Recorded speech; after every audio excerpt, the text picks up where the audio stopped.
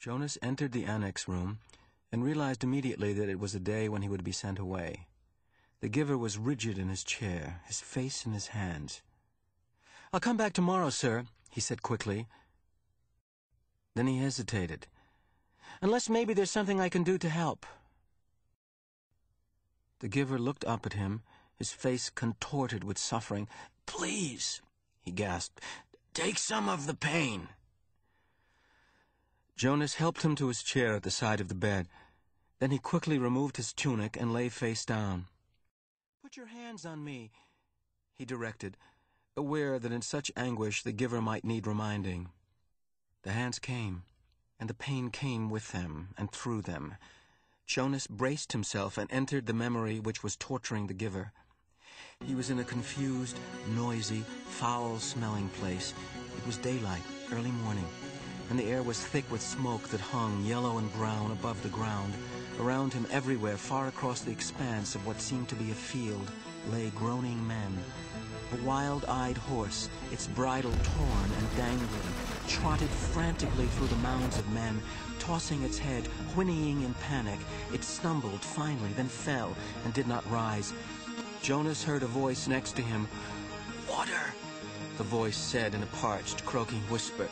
He turned his head toward the voice and looked into the half-closed eyes of a boy who seemed not much older than himself. He lay sprawled, his gray uniform glistening with wet, fresh blood. The boy stared at him. "Water," he begged again. When he spoke, a new spurt of blood drenched the coarse cloth across his chest and sleeve.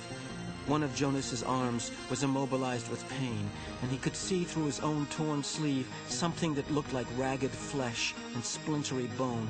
He tried his remaining arm and felt it move. Slowly he reached to his side, felt the metal container there, and removed its cap, stopping the small motion of his hand now and then to wait for the surging pain to ease.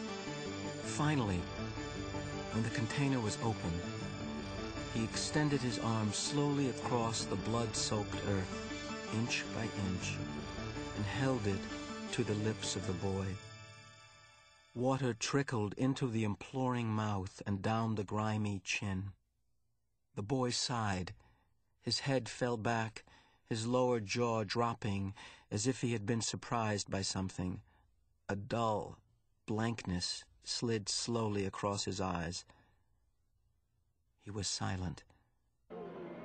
But the noise continued all around, the cries of the wounded men, the cries begging for water and for mother and for death.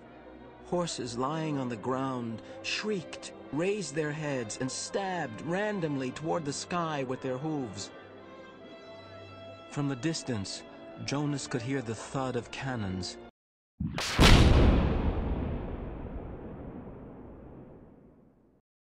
Overwhelmed by pain, he lay there in the fearsome stench for hours, listened to the men and animals die, and learned what warfare meant. Finally, when he knew that he could bear it no longer and would welcome death himself, he opened his eyes and was once again on the bed. The giver looked away, as if he could not bear to see what he had done to Jonas. "Forgive me," he said.